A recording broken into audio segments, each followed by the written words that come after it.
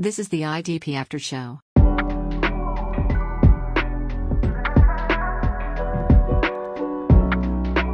Welcome to the IDP After Show. I am your host, Jeff Pomazal.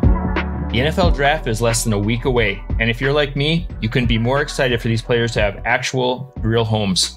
It's almost the end of mock draft season. Tonight, I'm joined by Jason King, who is a writer over at DLF, as well as for the IDP show. Jason, how are you doing? Oh my gosh, I'm so ready for this draft to get here.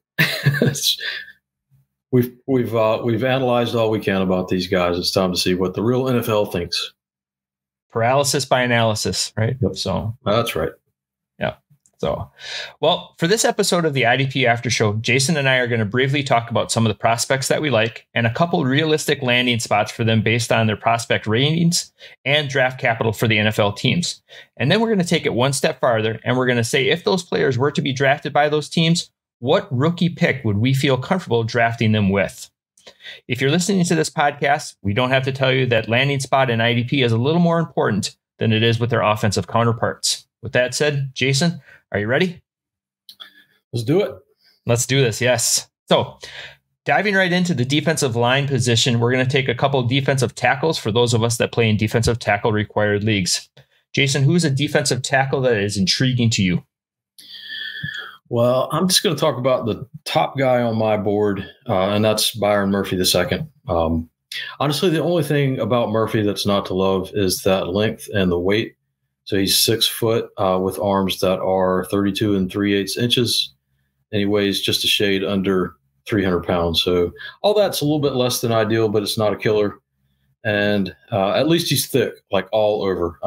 Watching him on the field, there's just a lot to love. I mentioned this when we hopped on for the early IDP mock way back in March. He is so quick off the line. He just explodes when the ball is snapped. He's really quick laterally. He's got good hand moves. He plays very strong.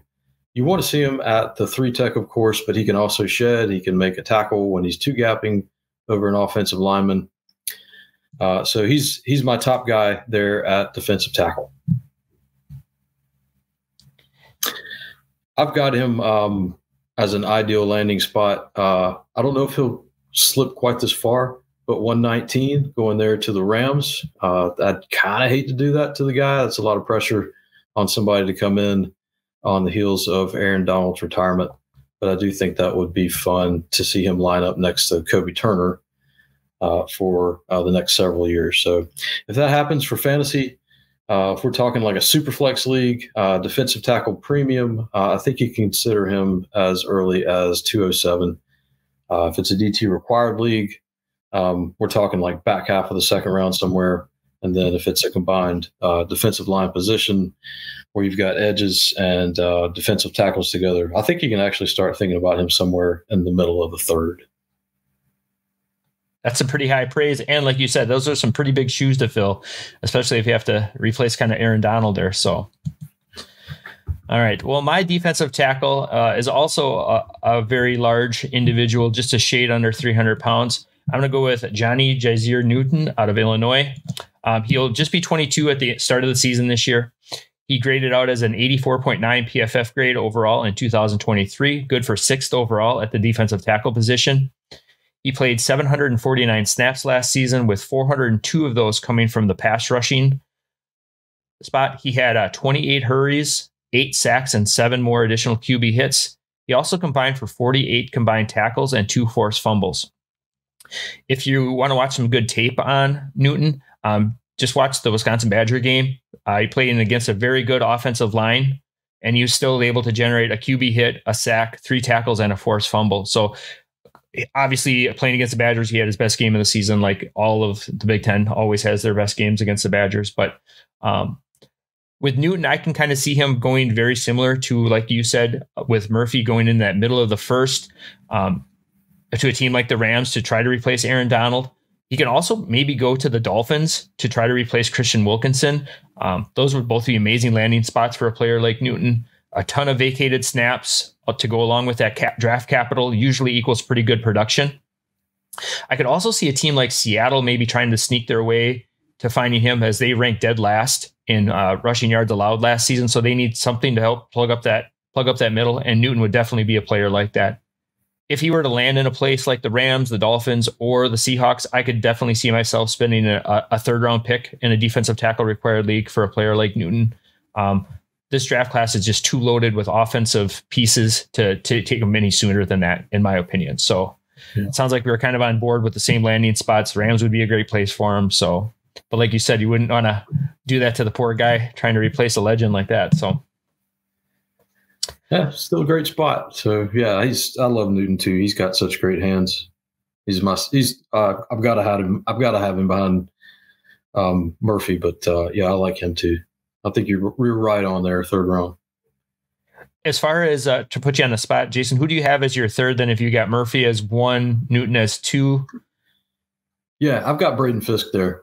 Okay. It was a combine star. A little shorter arms. T-Rex, I guess you could refer to that kind of arm length as, but just great athlete. He's pretty intriguing. So yeah, I've got him there as my third guy. How about you? It seemed to be a theme of defensive tackles this year was short arms. I heard that T-Rex reference a lot to all these players, and it just seemed to be, if there was something wrong with them or like a negative against them, that was the thing, was arm length this year. It just seemed to be a theme that for whatever reason, a lot of these defensive tackles, if there was a negative or a downside red flag on them, it was arm length. So we'll see if that kind of translates to playing on Sunday. So after we move out of the middle of the trenches, let's move out to the outside with the defensive ends. Jason, who's your first defensive end you want to talk about tonight? Yep. So I'm going to go with Jared Verse. He's my second dynasty edge behind Turner. Verse is about 6'3", 254. He's got 33.5-inch arms and really just had elite testing numbers to go with that size. He's 4.5, 840 to go along with just really, really good explosion numbers. And you really see that when he comes off the line. He's that guy that provides kind of that instant pop when on the snap. And then, if you've watched him, you see him get that runway, you just got to look out. He's got that bull rush. He's got a nice long arm stick to kind of keep hands off of him. He's got speed. Speed to power is something that typically will translate from college to the pros. And that's something that really sticks out about Verse, is that speed to power. He's just got it for days. So he does a really good job. I think he's got this ability to set tackles up outside and then track back inside. He's a good tackler. He's just a violent guy. And ideally, I think that I would like to see him go at 108. Sounds high, I know, but I'd like to see him go 108 to the Falcons. And I know that's a popular landing spot for Dallas Turner. But I think that Raheem Morris and Jimmy Lake might actually prefer the more physical edge, and the big three, that's Verse. So if that happens, I could see mid to late second round. That's where I would be thinking about Verse in fantasy drafts. Yeah, that 108 is a really intriguing draft spot come Thursday night to see what happens, because almost every mock draft that you see this time of year, it's a defensive end. It's, is it Verse? Is it Turner? Or is it maybe going to be my defensive end, Latu? We all know the story about his neck and everything, but I think he checks the boxes as far as the medicals are. In the past, any of these players can get hurt on any given play. I don't think that his neck injury that forced him to retire is going to be an issue for him. He's kind of checked all those medicals already. So kind of moving past that, Latu is 6'5", 265. So he's built for the position. He graded out last season with a 96.3 PFF overall grade, which would have been first overall as a defensive end. In fact, that is the highest overall grade for any defensive end in the last decade, higher than Aiden Hutchinson, higher than Chase Young, and higher than Nick Bosa. So that's some pretty high praise. And you look at the three of those, and outside of Chase Young, that's some great landing spots for those players, but also ultra production from the defensive end spot. Yep. He had 535 snaps last season, with 304 of those coming as a pass rusher. He generated 36 hurries, 15 sacks, 11 quarterback hits. He had 38 combined tackles to go along with 3 forced fumbles. So really, really high floor with those 38 tackles. He's not just sack dependent, but definitely offers that with the big playability for sure. if you watch the UCLA tape, he's in the backfield almost on every single play. He's always there for the Bruins. He's also played, like I mentioned before with Newton, he played against a lot of like high-end talent. That Pac-10 is a loaded conference with a lot of NFL players. So he's playing against some really good competition week in and week out. The problem with it is that playing on the West Coast, he doesn't get as much national coverage as players in the SEC or the Big Ten get. And so if you're drafting in a league, some of your league mates might not know as much about him other than just his name coming up early on Thursday night. I would like to see Latu develop another move or a pass rushing technique. He seems to kind of be more of a one-trick pony, just using his speed rush. But I guess if you're going to have one trick, it's a good one to have because it's obviously working for him. I just hope that he develops another move kind of going into the NFL. With all that said, I would love to see Latu go as early as 8th to the Falcons, which would be ideal. Probably more likely to see him go to the middle of the first, maybe to the Saints at 14. Maybe even slipping as far as like to the 26th to Tampa or the 27th to Arizona. I think all of those would be amazing landing spots for him. I think the Vikings make a lot of sense for him too, but I don't think the Vikings are going to have the draft capital if they make the move to move up to get a quarterback.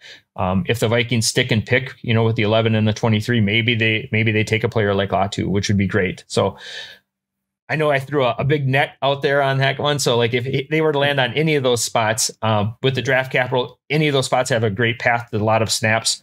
I would easily take Latu with a late second, early third. He just checks all the boxes for me. So yeah, you're for the listeners, I was telling Jeff right before the show started, I've already actually had one real draft. And so it's like a 14 team IDP only. Just, a bunch of degenerates in there. So I had the 5th overall pick and I got on the board and I'm just desperate for linebackers. And so I really wanted either Wilson or Cooper. And it was Latu was right there. And I had to take Junior Colson. I was just so desperate for linebackers in that league. And I was just sitting here listening to him. I was like, just regretting it still. But yeah, I would love to see if he could. It's not good for him, but if he slipped all the way down to Tampa Bay, it'd be perfect. Yeah, I don't see him lasting that long in the real draft. I can see a team moving up for him. I think that's the absolute floor for him. Come Thursday night, I just think that the talent is too much there, and teams are desperate for that. So I can see a team moving up easily, to take him. So, yep. All right. So now we're on to your second defensive end player. And this is kind of a, maybe like you said, if you have to be a degenerate to know this one. So who you got as your second here, Jason? Yeah. So I wanted to just do something a little bit different with this pick rather than just taking the top guys that everybody's heard about for a while now. So I reached down to my number 8 edge and my number 21 overall IDP prospect, and that's Austin Booker out of Kansas. So Booker's 6'4", 253. And I got to say, if you look at him, I don't think you would guess that he's up to 253. So I'm assuming that he's still got the ability to pack on some additional muscle mass because he just looks kind of lean out on the field. And he's got good arm length, 33 and 5/8 inches. And he's really just a high upside project. I mean, he's 21 years old. He's had one real season under his belt. But it was a really good season. So that season he had 56 tackles. He had 13 of those tackles were for loss. He had 8 sacks. What I really love about Booker is just that initial quickness off the snap and his ability to bend the edge. He's really quick. As I mentioned, he can get tackles to overset. And he cuts back or spins back inside. He's got a good spin move. He's definitely a work in progress, but I think he can contribute in year one as a sub-package rusher. So I think he'd go by the end of day 2, and ideally I think I'd like to see him on that aggressive Dan Quinn defense in Washington, which should be able to get him those sub-package snaps during his rookie season. So Washington has picks 78 and 100 there in the back half of the 3rd round. So I'm going to go with, how about pick 314 to the Commanders for high upside Austin Booker. If that happens, this is still like a 6th or 7th round rookie pick if you're in 12-team leagues. But if you've got a taxi squad that requires you only to use rookies on it, I think this is a great taxi squad stash with high upside down the line. So Austin Booker. That's a great name to throw out there too, especially for those deeper leagues. So I'm glad you mentioned the idea of a taxi squad, because this player I have is kind of a little bit deeper, a little bit of a dart throw, not probably more of an upside player than Booker is, but Jonah Elliss out of Utah is my second defensive end. He's 6'2", 246, so he's got some room to grow a little bit. He just turned 21 as well, so he's basically just still a kid. He had an 85.3 PFF grade last season, good for 10th overall amongst all defensive ends. He had 573 snaps. Of those, 334 of them came as a pass rusher.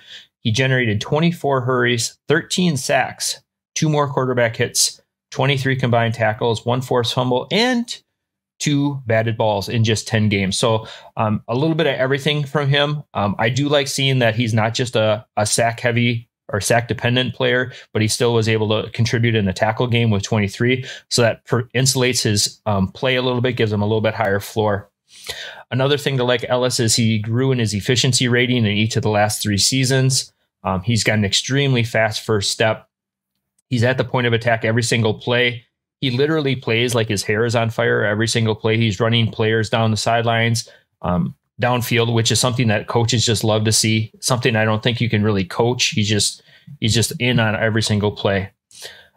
Elliss makes a lot of sense for an NFL team, in my opinion, for a day 2 pick, either late second, early third.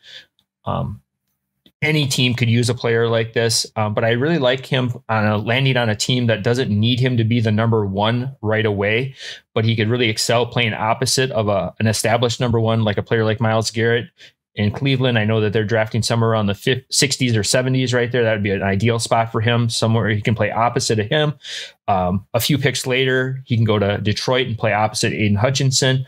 Or my favorite spot, even a few picks later than that, is in Buffalo to play opposite of Greg Rousseau. Buffalo just needs to do something to generate some pass rush. They've let their pass rush evaporate over the last few seasons, especially down the stretch and into the playoffs. So Elliss would be a really solid player and a pick to take a chance on with a 4th or 5th round pick on a team with 53-man rosters, or even like a taxi squad, like you mentioned. So, yeah. And he will not be the last Utah player we mentioned tonight. So, no, he won't. No, yeah, I like that pick. I like Elliss. I watch him, and I think a little bit of Alex Highsmith with the Steelers. I don't know if you see that at all. Yes. I typically do not like comps at all because I think it's not very fair to the prospect, and people think that this guy's going to be, Alex Highsmith. That's not really what I'm saying. But yeah, I like him too. That's a good one. That's a good one to pick. And I know you mentioned Buffalo, but gosh, I don't want to get somebody in that rotation.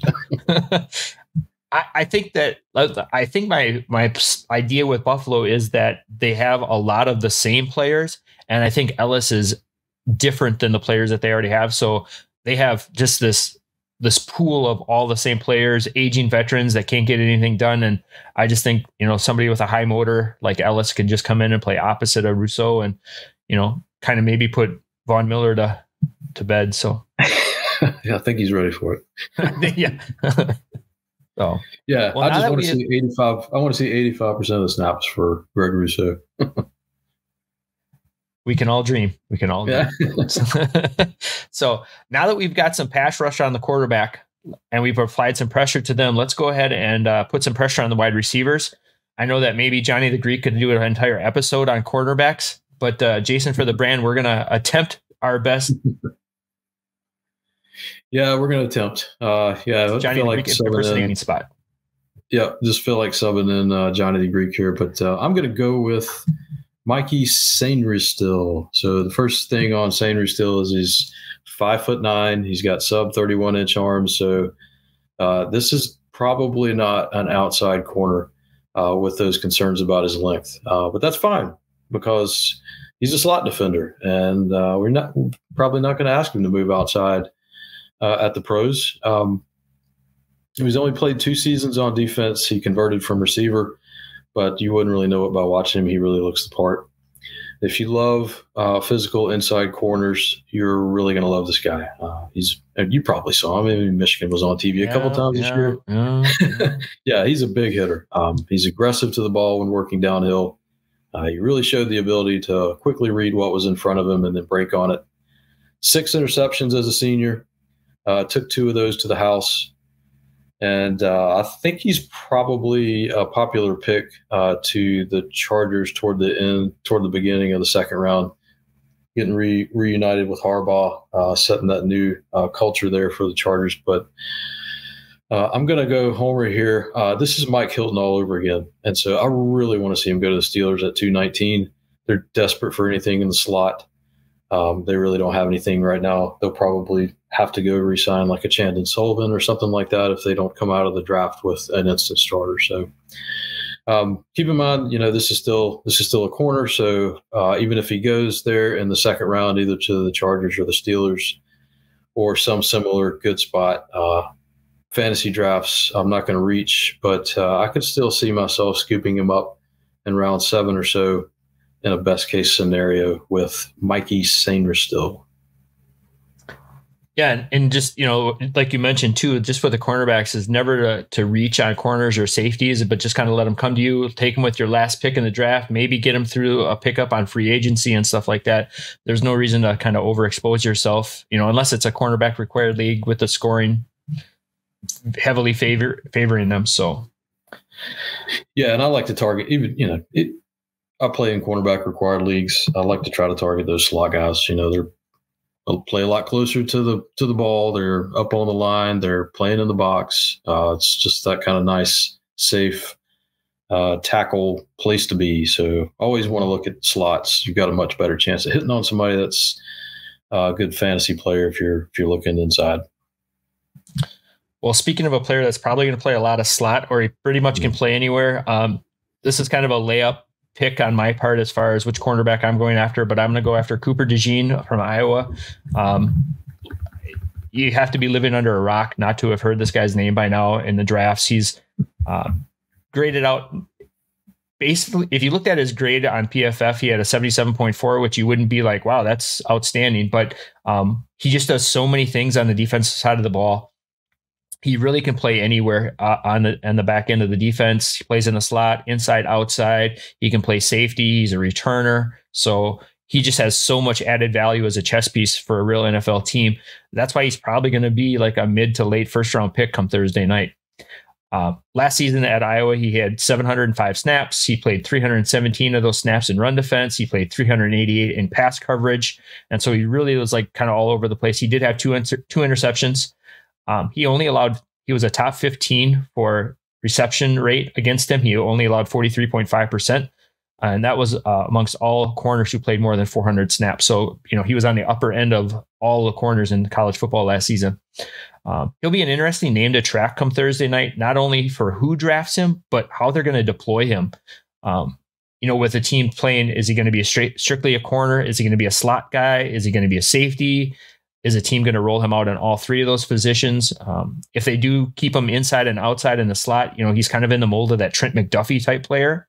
But if they do kind of roll him out as a safety as well, he kind of becomes that Kyle Hamilton type player where he's kind of moving all over, which, as we've seen, Kyle Hamilton is fantastic for IDP scoring. So definitely a name to keep an eye on, not only where he gets drafted, but who he's drafted by, just because how they're going to deploy him. With that said, I would love to see him wearing the green and gold at pick 25 for the Packers. They just have a thing about drafting high RAS score guys, and DeJean had a 9.89 RAS score, which makes him an elite player, which would be a cornerstone defender in Jeff Hafley's new defense he'd like to install. If he doesn't play for the Packers, I guess it's okay to see him maybe playing in Buffalo or Philly, maybe even Detroit. If he does land in one of those spots late Thursday night, I could see him making a lot of sense in the 4th round of a draft, especially in a league that requires cornerback required leagues. And if your league rewards for return yards, there might be an added bonus for him there. So again, just make sure that you know your league's scoring and settings, because a player like Cooper DeJean could be a cheat code for you. So. Good to know we both went with homer picks there. I knew you were going to say Green Bay. He's been mocked there a lot. Like if you look at any mock drafts, like it's almost like an auto. It's almost like the Joe Alt of cornerbacks, like them taking him. Like Joe Alt is definitely going to be a Tennessee Titan come Thursday night. So, all right. Well, I hope somewhere Johnny the Greek is smiling, because hopefully we didn't do it as good as he could, but he's like Charles. Only human. Come on, guys. Yeah, right. He would have been on like his 84th cornerback in his leagues and stuff like that. So, all right. Well, let's go to a position we probably can do a little bit better with. We'll stick with the secondary. Jason, who is a safety that has caught your eye this past college football season and through the combine process? Yeah, so this guy did not catch my eye during the season, because I typically don't even stay up this late, even on a Saturday night. But yeah, Jaden Hicks out of Washington State. He's my top ranked fantasy safety. 6'2", 215 pounds. He's got good size. He's a guy who can cover some ground in the open field. I wouldn't want him as a single high, but he's fine as a split safety or an in-the-box safety, because he's just got that size and he likes to play physically. He's got middle of the field enforcement attitude, so I really like that. He kind of reminded me in a way of Brian Cook coming out of Cincinnati, with just that guy that just seems to enjoy hurting other people, which you'd love to see in a safety. He's fairly versatile, can match up in man at times. That one interception, if you saw it against Washington, that was a play that opened some eyes because he carried the receiver down the field. Can't remember which one it was. It might have been Polk. He never got stacked on that. He was able to make a play on the ball. So that one play probably made him some money at the next level. But personally, I think I'd like to see him go to the Giants there at 215. Everybody knows Big Blue has a big hole at safety following the departure of Xavier McKinney to your Green Bay Packers. And I personally don't think that Jason Pinnock or Dane Belton is the answer for the Giants to replace McKinney. So like him going to Big Blue there. And if he goes there, I can see looking at him in the 5th round of a 12-team rookie draft, which probably means I'm not going to get him because somebody's going to overpay for a safety before he reaches me there. So, yeah, I think he'd be a good fit there in New York. And it kind of was funny that you mentioned it too, like you didn't stay up to watch him play. Do you feel, Jason, that sometimes players are overlooked because they don't have that national exposure, like players in the SEC or Big Ten who are playing more primetime games, but they get that West Coast treatment? I could definitely, that's a good argument to make once particularly when we're kind of starting out in the process of, shifting from college football over to, prospect mode. But I think by this point in time, most people know about Hicks. It's just one of those things that a lot of people, it takes time to kind of catch up to it and, actually watch some, games of this guy play. Yeah. Like I'm up early most days, so I cannot stay up late and watch West Coast football starting at 10:30 at night. It's kind of funny. Like we talk about players that we're familiar with and stuff like, so if you were in a situation where you're going to draft player A who you watch and you knew in college, or player B who is a West Coast team like Hicks, I wonder how often the casual drafter is going to draft someone. I'm going to take what I know versus the unknown, so it'll just be interesting to kind of maybe have that argument sometime just to see how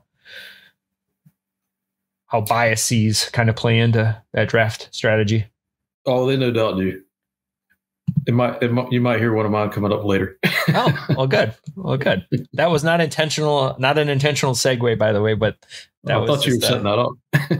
Okay. Then I was totally intentional. So, well, speaking of a player I have seen a lot of over this college seasons, and actually I've seen him play for 5 years at safety, is Tyler Nubin from Minnesota. Nubin played for 5 years for the Gophers. He took advantage of the COVID season, so he was able to play 5 seasons for them. He's 6'2", 210, so he's like that prototypical box safety. He played really, really physical for his size. He had an 89.2 PFF grade. He had 768 snaps, 341 of them in run defense, 414 in pass defense, so he's kind of all over. He did have 282 of his snaps in the box, so he's kind of a very versatile player, in, out, back end, and the front, so he's going to kind of be all over the field for a team. He did have 58 combined tackles last season, a sack, and 5 interceptions, which is, that Kevin Byard type ball skills. He did only allow a 43.5% catch rate at the safety position. So that's pretty fantastic if he's lining up against tight ends and running backs. So definitely a need for that in the NFL, especially with the new NFL kind of the way it's going. You got to be able to cover those safety or those tight ends and running backs coming out of the backfield. So again, Nubin being another Big Ten player, clearly watching way too many Badger games. But he was a player I've been impressed with for a couple seasons now. Very athletic, great ball tracking skills, like we mentioned with those 5 interceptions. He might struggle against the faster wide receivers as he doesn't take always the best angles, but I don't know if that's something that can be coached up, especially if he's going to play a little more deep safety. They can kind of maybe take some better angles at. To me, Nubin seems destined to be an early draft or early day 2 pick, probably the first safety off the board to a team like you mentioned, the Giants. I could see the Jets taking a stab on him, even like the Titans, or, I hate to be a homer again, but like even the Packers have a need at safety, even though they did get Xavier McKinney. I think that Tyler Nubin would be a great complement to him, where McKinney can kind of play more towards the box and Nubin can play a little bit deeper safety. Getting that kind of draft capital along with the path to snaps for one of those 4 teams, I could see Nubin being worth a late 4th, early 5th round pick for a team needing to bolster their secondary on their team. So, yeah, I like Nubin a lot. He's my second guy behind Hicks. All right. He would look good for the pack too. You don't have to just say that. I'll have you back on the show anytime. I was worried. Oh no, don't be. It's probably the other way around. I just probably have to keep you happy. Oh my. All right. So we got two safeties off the board. Who do you got for your second safety? Yep. So this is actually my 3rd ranked overall safety, and it's Javon Bullard out of Georgia. 3rd on my list, but I have to say, this guy is first in my heart. I just freaking love this guy. I mean, he's only 5'10". He weighs a shade under 200 pounds. But you watch him. The first thing that pops on Bullard is just the ability to read and react quickly. I mean, he just sees it. If he's in the free safety spot, you will see him just scream downhill once he recognizes what's going on in front of him. He's got excellent closing speed. And the other thing is, like in 2022, he was like a lockdown slot guy. I mean, they played him out of the slot. So he's got that versatility about him.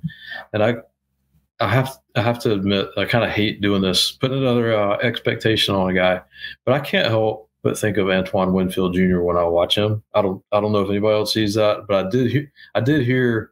I was listening to a podcast yesterday with Greg Cosell and Doug Farrar on it, and Farrar actually made that same comp. He said he reminded him a little bit of Winfield, so I didn't feel bad about that comp after I heard somebody else say it. So. I personally would like to see him go to Tennessee there with the 6th pick in the 2nd round. I realize that is like really high for where he's projected, but I think that because he's got that versatility to be able to play in the slot as well as free safety, I think there's some potential for him to go a little higher than most people see. So Tennessee, legit, as you probably know, they've got nothing next to Amani Hooker, so they really have to add a safety. And if he goes that high to a spot like that, somewhere that can just offer him some immediate run, I would certainly jump on him in the 5th. I would really be restraining myself in the 4th and be like, no, don't do it. Don't take a safety. But I'm getting him in the 5th.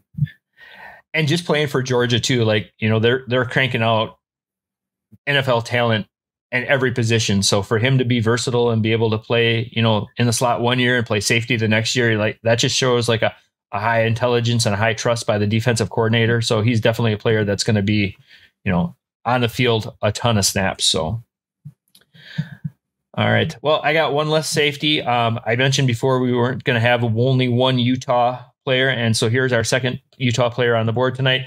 And it's Cole Bishop. He's 6'2", 207. Again, he's kind of that very prototypical safety size. He graded out as a 65.6 PFF grade in 2023. He had 587 snaps. He played 740 back in 2022. And of those snaps this season, so he's definitely going to play a lot of snaps. But this season, of the 587 that he played, 222 came in run defense, and 329 came in coverage. So he's a very versatile linebacker or safety once again. He's super athletic. He posted the highest RAS score at the combine with a 9.88, best among all safeties in this draft.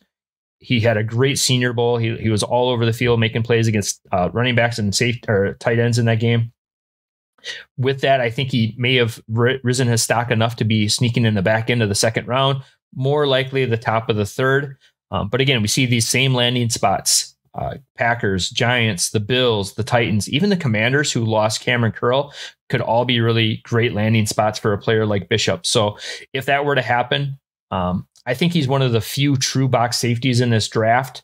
And like you mentioned earlier, Jason, we want those players playing close to the line of scrimmage, making those tackles, which increases their floor. So if he were a player that landed in one of those spots, getting a second or third round draft capital, I would be really happy walking away with him in the fifth round.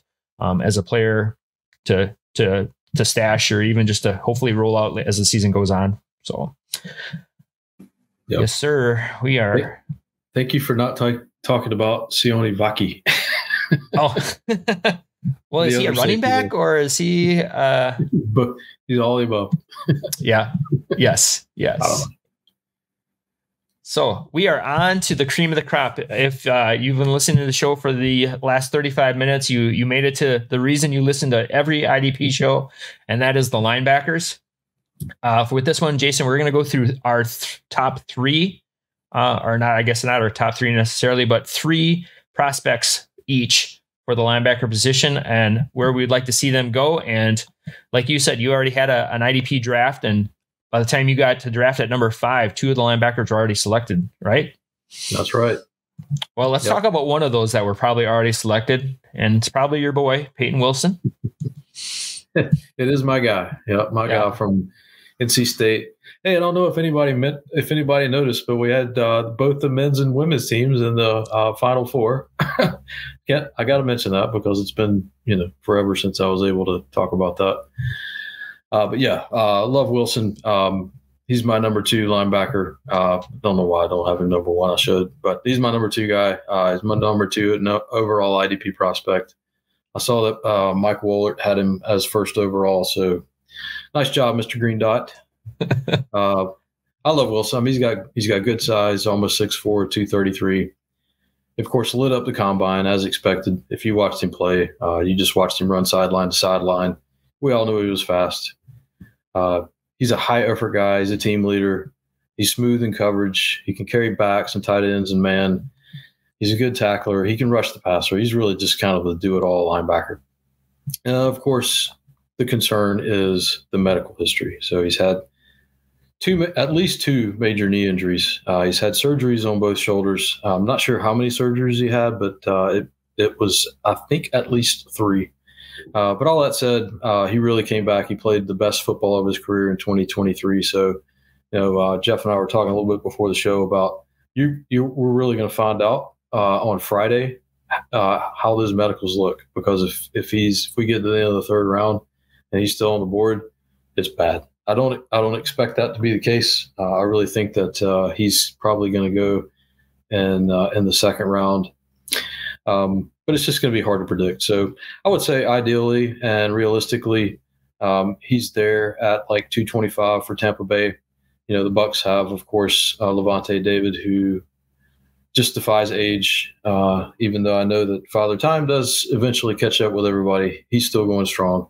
They've got David and they've got KJ Britt. They're both on 1-year deals. They've also got last year's rookie, Servassier Dennis. But Tampa's going to have to take a look at this position in short order. So I think I'd really love to see him go there. And I've seen him mocked to Dallas, and my daughter would not be happy with me if I picked him to Dallas here. So I'm not going to do that if she's watching. So if he comes off the board, as long as he goes on Friday, really, I'm looking at him in the mid to late second round of rookie drafts. I think that's something too that's often overlooked is the draft capital that teams invest in these players too. It's not just that they go to a team, but it's when they go to a team. And if that team moves up to get them, that just kind of really shows their value of the player. But then also like you said, like those medicals come back clean. If a team is willing to move up, like from a late second to early second to draft like a Payton Wilson, that obviously he's checked all the medicals for that team, and he's probably a pretty safe investment. So just for your daughter's sake, we hope it's not the Cowboys that move up. No, so for my sake too. Oh, for you. Okay. Yeah. So, all right. So I'm going to move on to my linebacker to chat about. I love Wilson, but the second linebacker probably off everyone's board or most people's boards is going to be Edgerrin Cooper out of Texas A&M. Again, 6'3", 230. He's definitely got that build for him. Last season in 2023, he graded out at 90.8, a PFF grade. He was the number 1 ranked linebacker across the board at 609 snaps. 254 of those were in run defense, 272 in coverage, and he had 83 pass rushing snaps. So he's a little bit of everything last season. He scored really, really well in all areas. 87.6 in run defense, 86.4 in pressure, 85.5 in coverage. So really there's nothing that he can't do for an NFL team. And that's clearly why he's probably the second option, 1A or 1B to Payton Wilson in many rankings right now. I did notice a couple times in watching him play, he gets a little over aggressive in pass rush. And I don't know if that's something that it was coached for him to do, like on certain plays, but he sometimes took himself out of plays because he was just over aggressive on some of those plays. So I don't know if that's something that was his role in the defense on Texas A&M.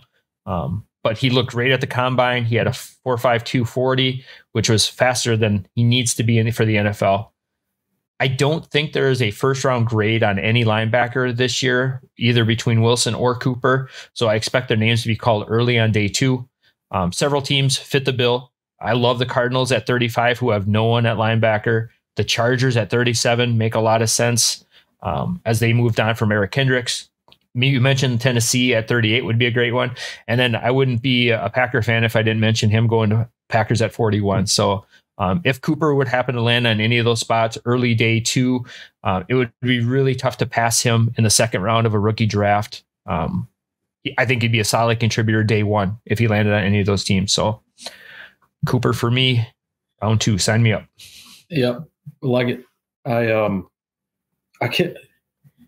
Here's what I'll say about Cooper. Well, he is my number 1 prospect. I almost feel about Cooper like I felt about Drew Sanders last year, who I loved. And then he got moved. He couldn't cut it. He got moved to edge. So I'm hoping that doesn't happen with Cooper. But, he is kind of, he's kind of high cut. He's leggy. I don't know. I have a little bit of concern with it, but I think the upside is so great if he goes to the right spot. I've still got him as my top linebacker. It's funny because now that you say that, like Drew Sanders was at this time last year, he was probably 2-3 ranked linebacker, probably across the board, behind Jack Campbell. And then he just had a season that just never materialized or anything. They kind of were moving him around to defensive end. And, I know we mentioned this on our mock draft we did back in March, but could a team draft Cooper as a defensive end? Like, is that out of the realm of possibility? Yeah, I mean, personally, I think probably so. I don't think he's got that in his background. It's not like Sanders where he was, converted in college to off ball, but it's possible that it ends up being his best fit. I don't know. We're starting to worry me a lot now. Yeah, no, not now. All of a sudden, maybe. Well, all right. So, that'll be a discussion after Thursday night once we know where he goes. So that'll tell us a little bit. So, all right, let's get on to our third linebacker prospect. Jason, who do you have for your next one? Yeah, so I'm going to go with talk about Cedric Gray, even though he's out of the rival UNC Chapel Hill there. He's got good size. He's 6'1", 234. He had good testing numbers. A really, really good 35.5-inch vertical jump. And if you watched him drop in zone and then pick off the pass in the Senior Bowl, you saw that leaping ability. So he's also a pretty good tackler.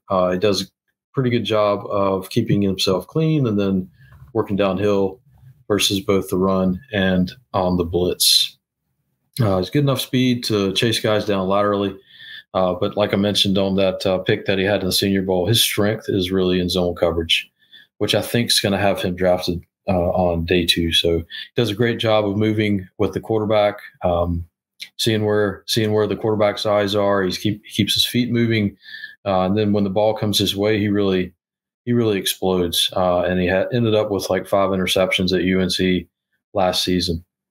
So we talked enough about the Packers, but this is where I put Cedric Gray. I sent him over to Green Bay at number 91 overall there toward the end of the 3rd round. So I think it's a pretty good spot. Year 1, he could battle for snaps with Isaiah McDuffie.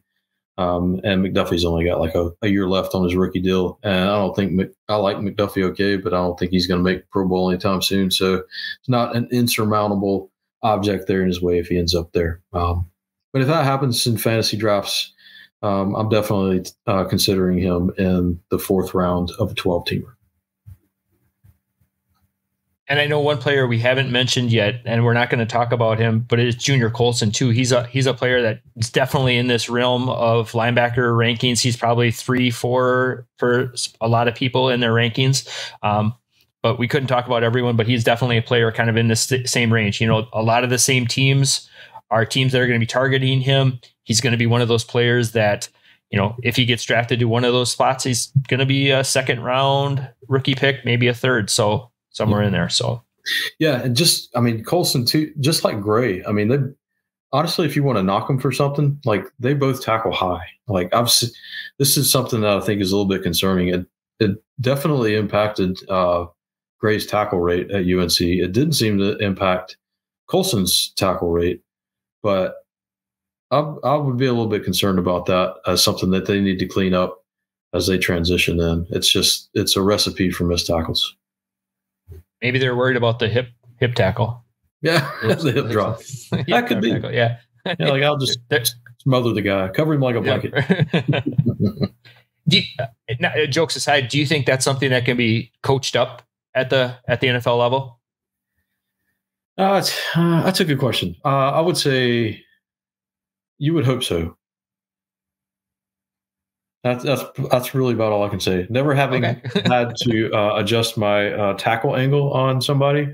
Sure. But if it were to happen, you'd like to think that you could be taught or coached up how to do it. Of course. Yeah. There you go. Yeah, I'm totally open to coaching. You're a coachable guy, though, Jason. You're a coachable guy.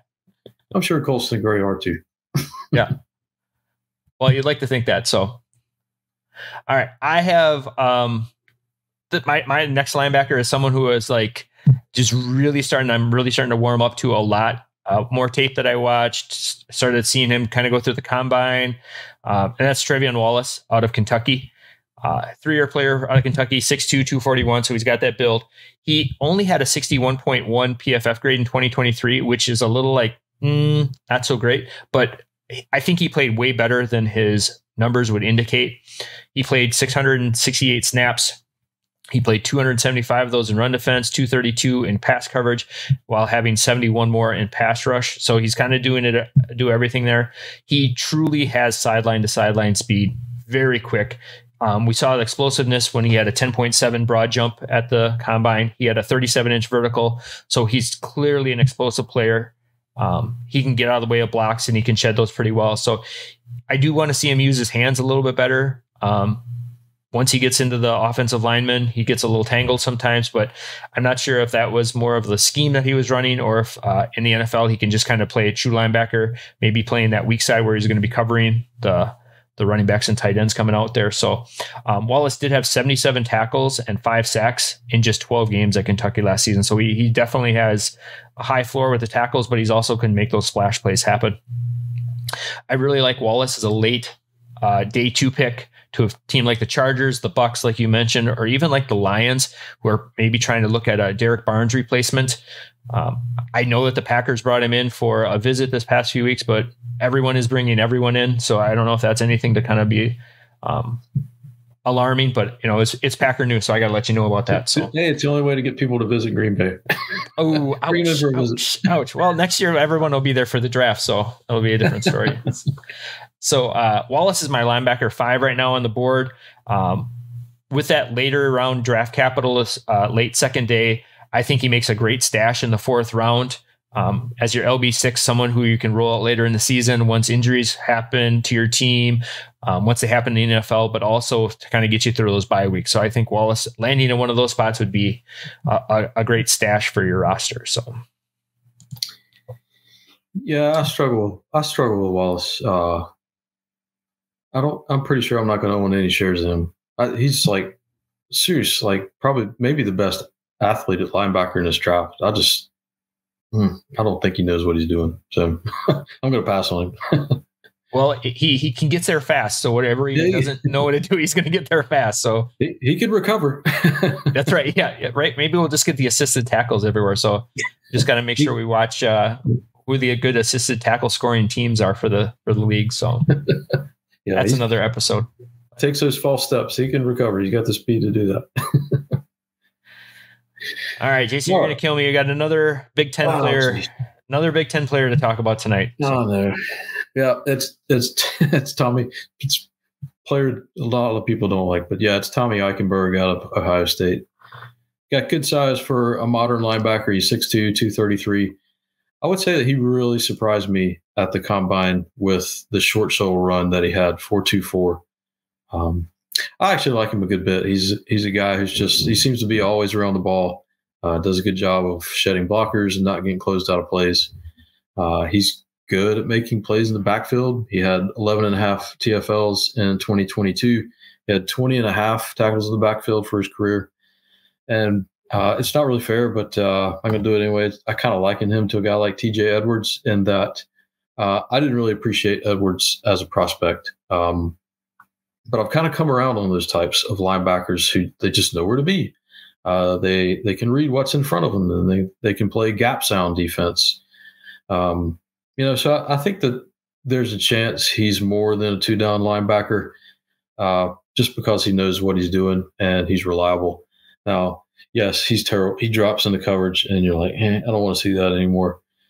So I would hope that he's able to improve in that area and eventually round into a 3-down guy. So ideally for me, I think the Cardinals snatch him up kind of toward the end of day 2 there at pick 90 overall, just because I think he can operate as Arizona's 3rd linebacker in year 1, and then, possibly be the top guy in year 2, assuming Kaiser White plays out his contract and then moves on.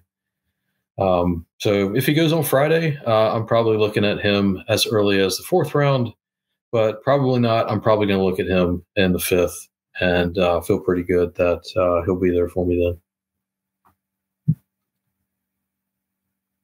When does the Ohio State had a good NFL linebacker outside of James Laurinaitis? Well, Shazier was really good for the Steelers. Obviously suffered that terrible injury. Right. But yeah, he was, I feel like, just in line to be one of the great next greats for the Steelers at linebacker. Yeah, Ohio State always seems to pump out a lot of NFL caliber linebackers for sure. Every year there seems to be the next one in the draft. So yeah. Well, I mentioned TJ Edwards for you. Yeah. But you came around on him. You came around. He was a Wisconsin guy, right? Am I wrong about that? Okay, there you go. Yeah. And actually, there's been a Badger run on linebackers the last couple of seasons between Edwards and then the boys that went to Pittsburgh and stuff like that. So starting a linebacker factory, we got tight end factories, we've got offensive line factories, and now we've got a linebacker factory. So, well, I got one last linebacker for you, and it's going to be Jaylan Ford out of Texas. This is a player who you are probably not going to take in any of your first few rounds of your draft. This is definitely going to be a late round, last round stash for you on your rosters. He had a 67.2 PFF grade in 2023. He had 797 snaps. He had 291 of those in run defense, 421 in pass coverage, and 85 in pass rushing. So he had a great stats for his first two full seasons as a starter at Texas. He had 78 combined tackles in 2023 and 95 in 2022. I see him as kind of a twitchy downhill player. He's got better than average athleticism. He's not afraid to stick his nose in and on a tackle, which shows up in how many assisted tackles that he has. He has almost as many assisted tackles as he does solos.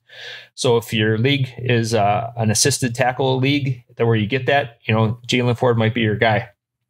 I sometimes see that his twitchiness sometimes causes him to over pursue on plays. He takes some bad angles on a couple routes, especially covering athletic tight ends. So maybe that's something that can be coached up, maybe taking some better angles and things like that. But to me, Ford seems destined to be a day 3 pick, which means he could literally be drafted by anyone. I would love to see him going to a team like maybe the Cowboys later on, or even like the Falcons on a day 3 pick, somewhere where he has an opportunity, maybe a clear path to play with some coaching. Maybe an injury happens to somebody in front of him. We've seen players like Ford become relevant. You mentioned Wisconsin linebackers before, like Jack Sanborn kind of is that same type of player. He went to the Bears. There was no chance for him to play.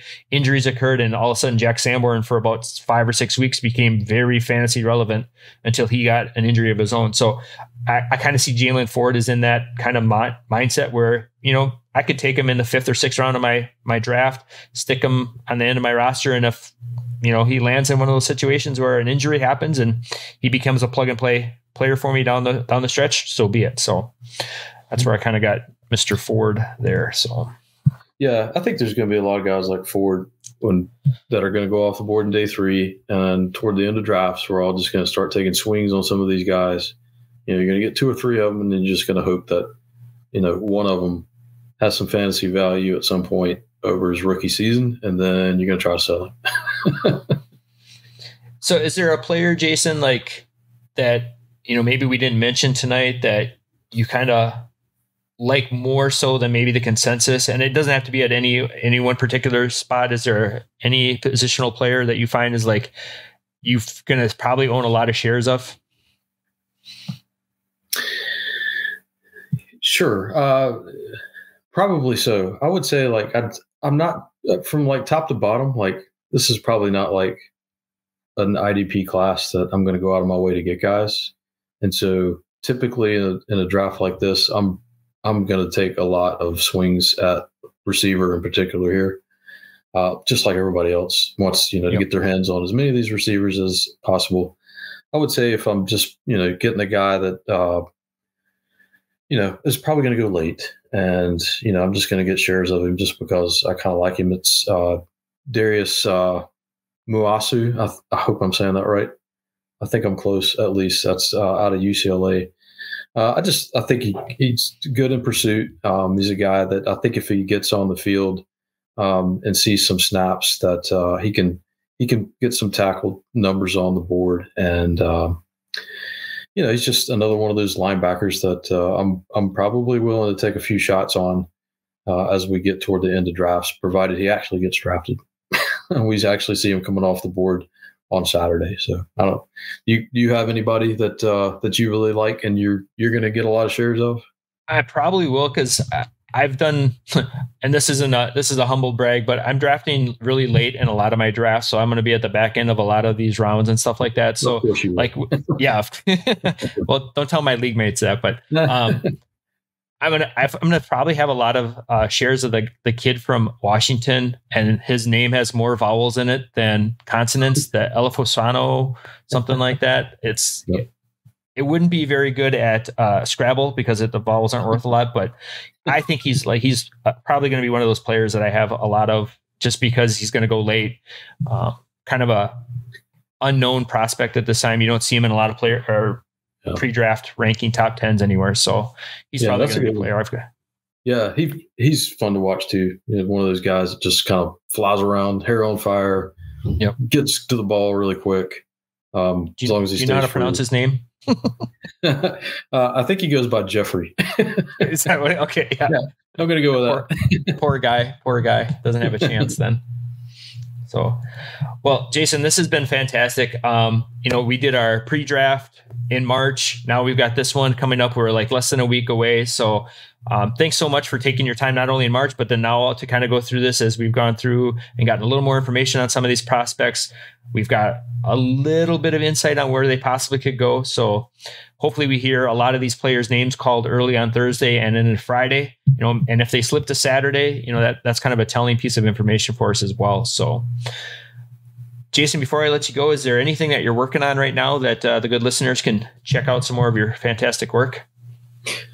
Yeah, sure. I just finished up a piece for Dynasty League football that's just kind of like a positional strengths of on the IDP side. So just kind of a good general roundup as you head into your draft watching experience. I think that'll probably come out on Tuesday, and then I'll be writing up for DLF. I'll be writing up the first and second and third round recaps. So those will post the morning after each of the rounds.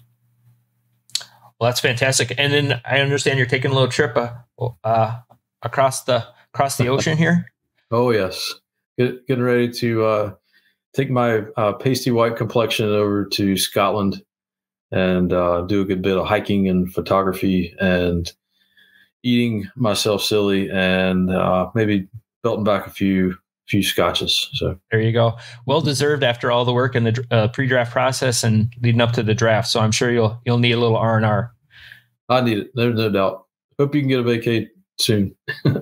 Yeah, we're wrapping up. Well, we got like about 35 days left of school to our school year. And then I have a son who's graduating this year. So he's going to go off to college. So we're very, very treated. We're going to take a trip to Australia at the beginning of June for a couple of weeks. So nice. Yeah, so that'll be our R&R. So hope I don't get stung, bitten, or poked by anything that'll kill me. So I've been watching way too many YouTube clips about things that can kill you in Australia. So yeah, no, we can't have that happen. Yeah, stay inside. Yeah, right. Yeah. So all right. Cool. Well, Jason, that's going to do it for this episode of the IDP After Show. Join me next time where I'm joined by a slew of guests, and we're going to do a live 4-round IDP Superflex draft. I know you won't want to miss that. To be sure you don't miss that or any of the other great IDP episodes, be sure to like, follow, subscribe, and hit that notification button so you never miss an episode of the IDP Show or the IDP After Show. For Jason, I'm Jeff saying thank you for tuning in, and we'll catch up with you next time. This was the IDP After Show.